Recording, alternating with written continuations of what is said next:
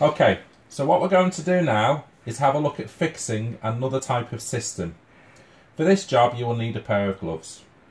You will notice either on a clean or a customer may report it to you that when you try and flush this, nothing happens. The top of the cistern lid comes off.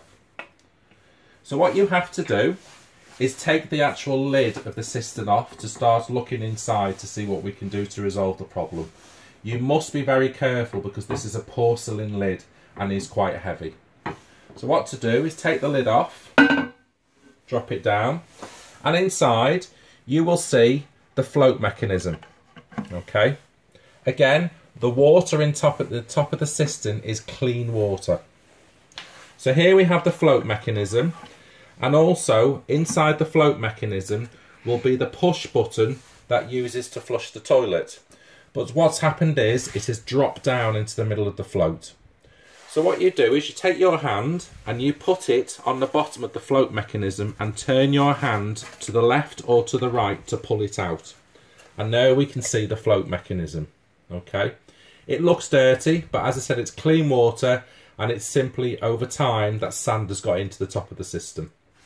Then at the bottom of the system you will see this part here.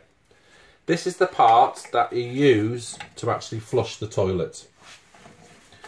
So to put the flush back in place, you will see at the bottom there are several plastic spikes all the way around the bottom of the flush.